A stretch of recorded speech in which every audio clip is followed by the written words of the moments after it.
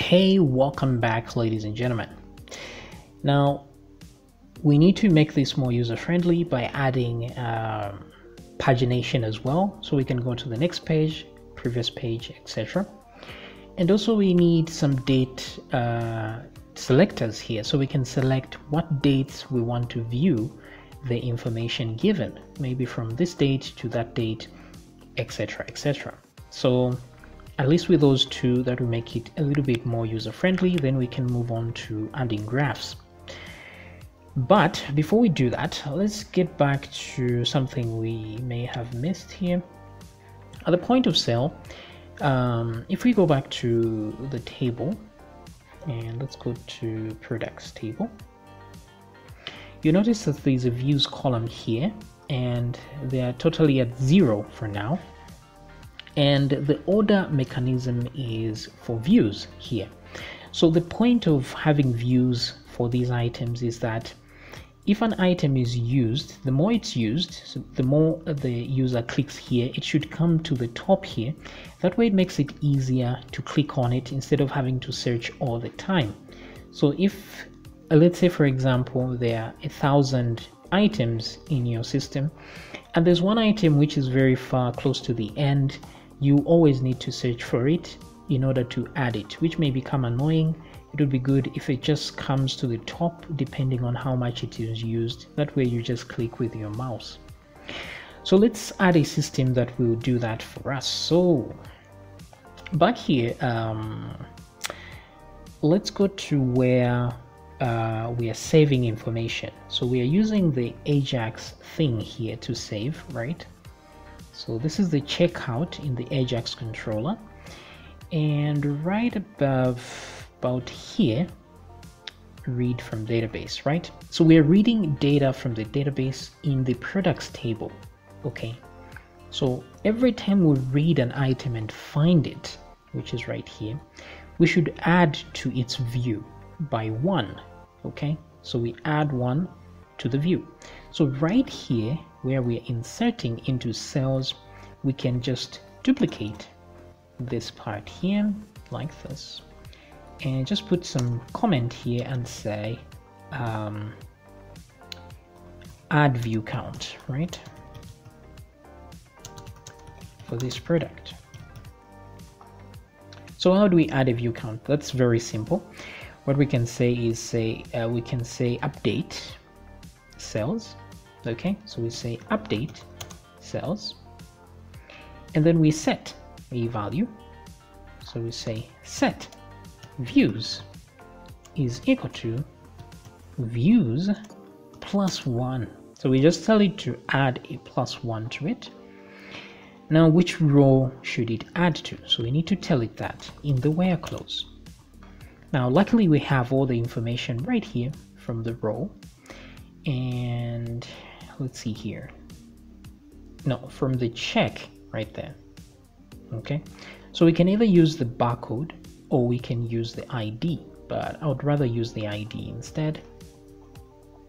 So we'll say where, here we need to make an array, but let's just make the array directly in here. So just put brackets, put ID, and then put the fat arrow, and let's do that. We say check and ID like this. Okay, so this should work. Okay, with these guys here. Okay, so that's a value from one array, and this one is another array in there. So we'll say here where ID is equal to ID, and say limit 1. That way it can exit just after incrementing from 1. So update cells, set views. Let's make sure that's the column name. It's views. Okay, good. So let's test it and see if things do work out. So what I want to elevate is this one right here. So just add this a bunch of times, maybe twice at the checkout, and the value, let's add 30 and enter. Change. Great, very good. Let me refresh. Nothing has changed here, but let's look at the table itself. Okay, so the view count hasn't changed either. So why is that? Let's come back here. DB query, update cells, set views is equal to views plus 1, where ID is equal to ID. This looks pretty straightforward, so I'm surprised as to why it doesn't work. Let's go to cells and see if we did add. Okay, yes, we did add it. That's cool. Biscuit.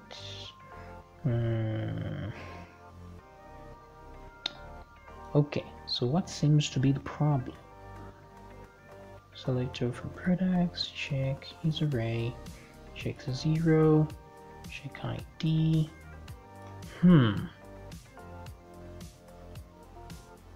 Wait a minute. Oh, see, I'm sending to the wrong. It should be products. Sorry, I don't know why I missed that. Anyway, let's add it again. Right to that. Great. Now if I refresh the page, okay, nothing changes here, but let's see if in the products table we got, okay, so we have views is equal to 1. That's nice. Okay, so if we add the product again, we should see views is equal to 2. Let's get back and let's browse again. Okay, so we have views 2. So the views are counting like this. But now we need to add this to when we are reading from the database. So Ajax, we go back to the search feature, and we are going to have to prioritize the views. So here you see where it says that blah blah blah, limit that. Okay, so we are limiting 10 items. Okay, maybe that's a little too low. We can go to 20, but we can say here order by views, right? Now there's ascending and descending.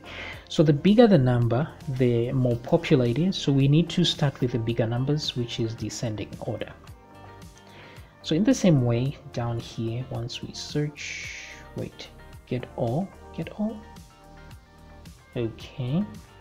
So if it's not empty, we'll search like that. But the get all as well, it needs to have an order. So let's see how this function works. I'm going to hover on the function and the definition and click there. So it will take me right to the function itself in the model.php. So it does have limit and it does have offset and it does have the order, yes, and the order column, right? So let me just copy this order of things here and so I can use it. So copy back to the Ajax here, and what I'll do is let me put a limit here so that I can use that instead. I'll say limit is equal to 20. That way I don't have to change it on both places if I do change it. So I'll just say limit right there. Okay, good. So down here I'm going to put that as a reminder of the order of things. So limit here, I'll just put the limit itself from the top there, comma. The offset is always 0 here because we want to get the things as they are. We are not going to page 2, or we want page 1 always. And then the order is obviously descending, and the order column is views. Very good. All right, very nice. And also, if we go back to the home view, we need to, do we need to refresh the page? Do we? This is a tricky one, but maybe it's not necessary. Maybe it isn't. Refresh, and there we go. Our thing is at the top. Let's see if we can get something else to move, and let's get this one clear.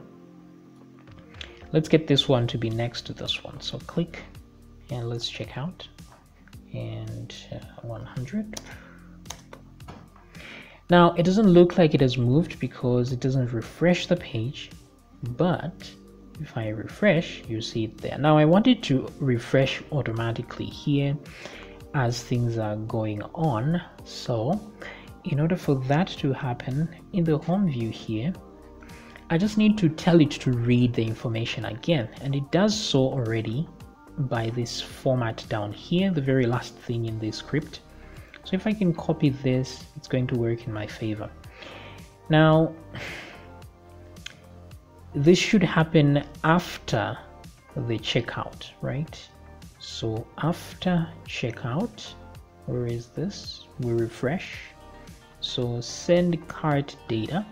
This is exactly where the checkout thing is, and it says refresh display items. Okay, items display, and then just after that, reload products as well. So let's move that here. That should work.